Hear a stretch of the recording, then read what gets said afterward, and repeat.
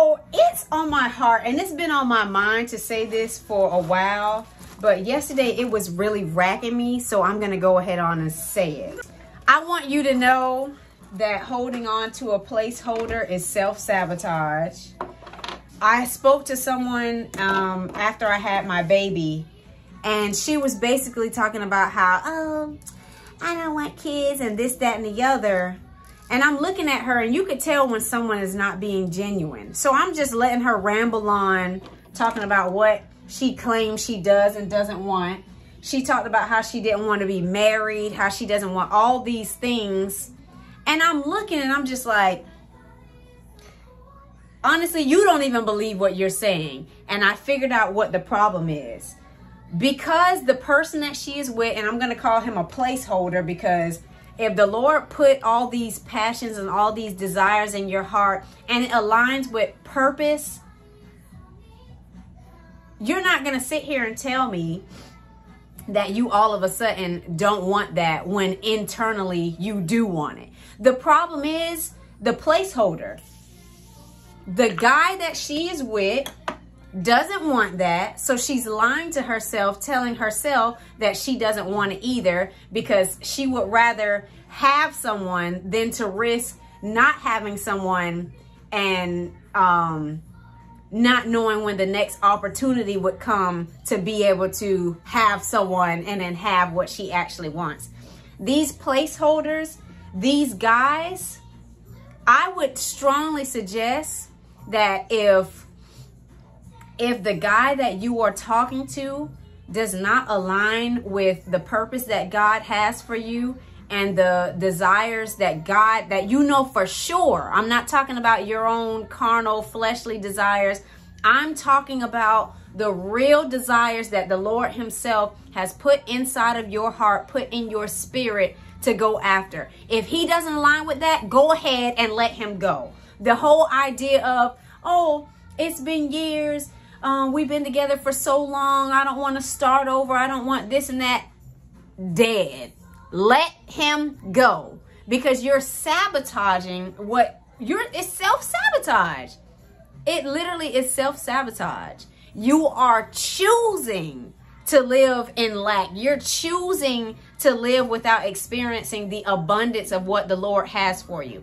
And if you think for 1 second that it's just going to all of a sudden go away just because you have the person there, you're wrong.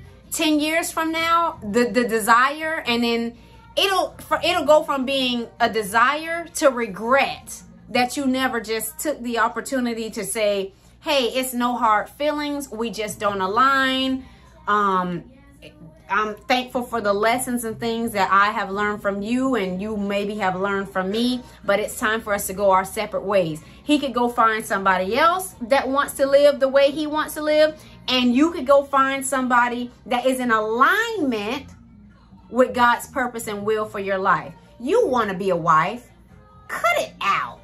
Because I know somebody right now that was just talking all that crap to me about how she didn't want to get married and and this is this and this and that. And as soon as that man proposed, guess where she was? Ah, yes. But you didn't want to get married less than a month ago, remember? Stop trying to convince yourself that you can't have what the Lord purposed for you to have just because the guy, the placeholder that you're holding on to doesn't want it. That's none of your business. Let him go. Let that go. And go ahead on and get ready to receive. And timing too. Timing. Don't think that just because you let the person go that, you know, give yourself time. Really sit with yourself, sit with the Lord, and see what it is that you should be focused on while you wait for the arrival of the kingdom man, of the guy that the Lord has for you that aligns with what, you know, what you're trying to work towards. Don't rush. Like, I don't know where the mindset comes from. Like, oh, I need him now. I need him now.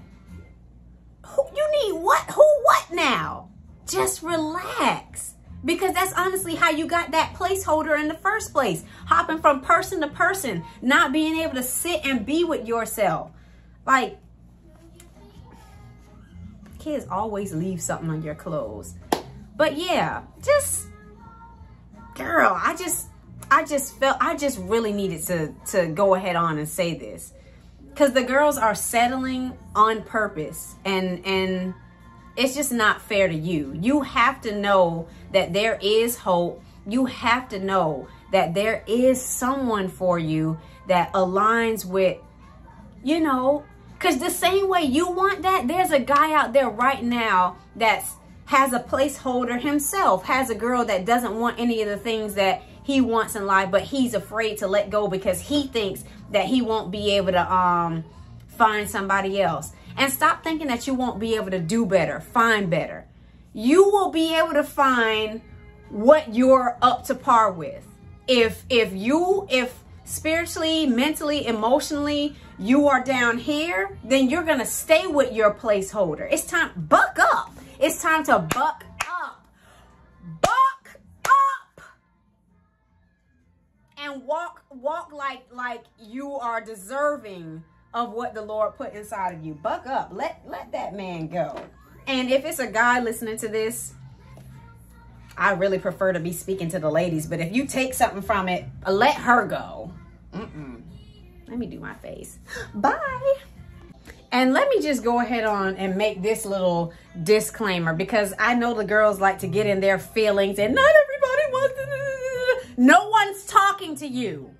This video was for the girls that know what they want and they're trying to suppress what they want to keep a man or to just have someone around. I'm not talking to the, oh, not everyone wants to be married, not everyone wants kids, not everyone. No one is, I'm not talking to you. I don't even live that life, so I'm not going to be talking to someone that I can't relate. I'm not talking to you.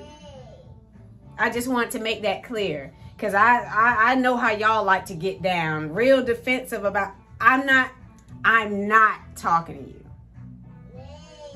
Go in peace.